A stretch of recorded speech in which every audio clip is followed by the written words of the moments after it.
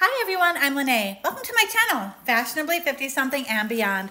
What I have for you today is my haul for the Paper Terrace Junk Journal Dollar Tree Challenge. This challenge is hosted by Paper Terrace, and she is giving us a $20 budget to buy supplies from Dollar Tree. If you have your supplies already from Dollar Tree, you don't have to go out and repurchase, just use what you do have. So I had a lot of items from Dollar Tree that I have been purchasing along the way in anticipation of making something. So I figured 15 items.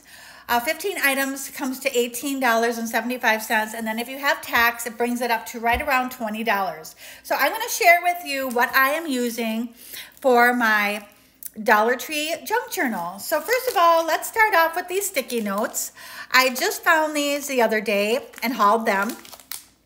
They are really cute. They have a succulent on them, and they are by Crown Jewels. So there is my one item. I also had these cards from Dollar Tree. This is from a card pack from the Dollar Tree. I have 6 of these left, and these were $1.25. I think those will be really cute. I'm also going to be using this fabric from the Dollar Tree, and I really like this. I want to make some fabric ribbons with like scrunching them up and then sewing them. So that's what I will be making with this fabric for in my journal. So you can kind of see I'm going with a butterfly theme. I also have these stickers. Now I thought that coordinated well together. So with the cards, the fabric, and the stickers, so I will be using those items. And then I had picked up this paper from Dollar Tree, so I'm going to use this as well in my journal.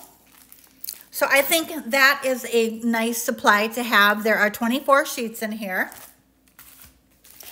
I recently found these napkins, and I picked these up as well and hauled them in my Dollar Tree haul, and they coordinate well with these stickers and cards. I also found these and think these colors go well with these items. I really love the gingham, so I'm going to give those a try too. And then I have this book.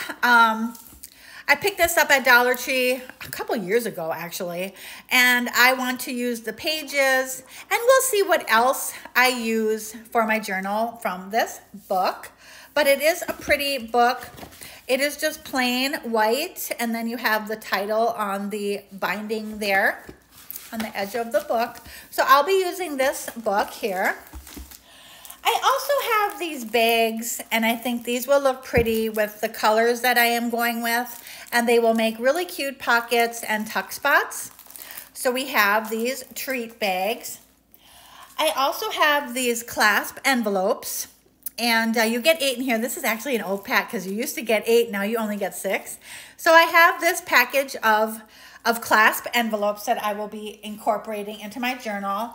I also had a pad of this manuscript paper, so I will be using this as well. I recently picked up these file folders, so I am going to be using these in my journal. I look forward to using these. The colors go nicely, and so we'll see how I use those. And then I have these doilies that I had bought from Dollar Tree. I will be incorporating these into my journal. There are 3 different sizes here. So I will be using these doilies. And then I also have this calendar. I think this will make a great addition to this journal. There are these images on the back.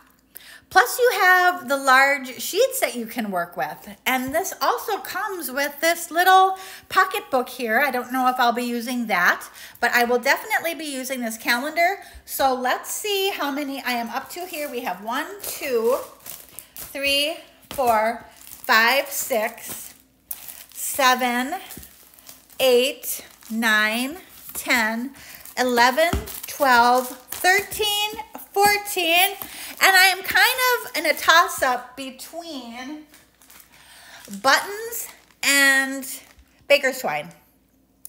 I think I will use the baker's twine. So I'm going to take the buttons out of the equation here and go with these 15 items. So stay tuned and check out the hashtag Paper Terrace DTJJ. That is the hashtag for this challenge, and it runs through May 25th. I would like to thank Paper Terrace for hosting this challenge and for inviting all of us to join in. This is going to be a really fun challenge, and I look forward to making my journal. Thank you so much for joining me, everyone. Have a wonderful rest of the day. Bye.